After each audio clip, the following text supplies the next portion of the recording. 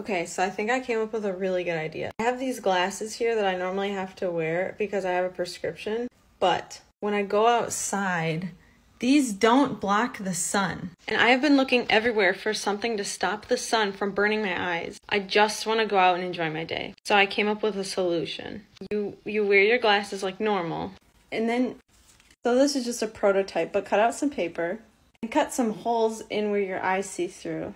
This way you're able to adjust the light levels that come in contact with your eyes. And I think it's safe for driving as well. Let me know what you think.